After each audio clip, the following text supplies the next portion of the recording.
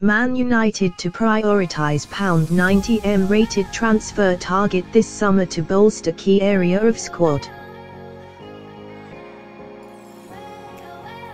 Man United are reportedly set to make Napoli defender Kalidou Koulibaly their top target this summer, despite his touted £90 million valuation. The defence has been an issue for the Red Devils this season, as they've conceded 33 goals in 23 Premier League games, which gives them the worst defensive record of the top 9 sides in the table.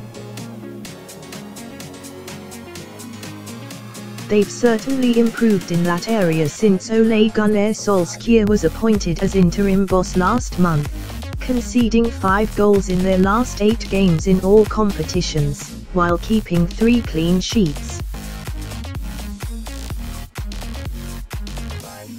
Nevertheless, adding defensive solidity and a world-class centre-half this summer would surely help solve the issue for the long term, with the likes of Eric Bailey, Chris Smalling and Marcos Rojo failing to keep things tight at the back, with Phil Jones and Victor Lindelof being heavily preferred in recent weeks.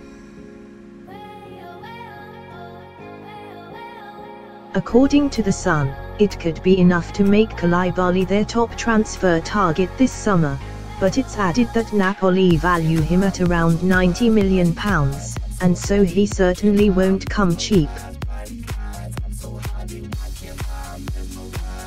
The 27-year-old has continued to establish himself as one of the top defenders in Europe this season, with dominant performances at the back for Carlo Ancelotti's side, showcasing awareness, excellent positioning, recovery pace, as well as an ability to build out from the back with his composure and technical quality on the ball.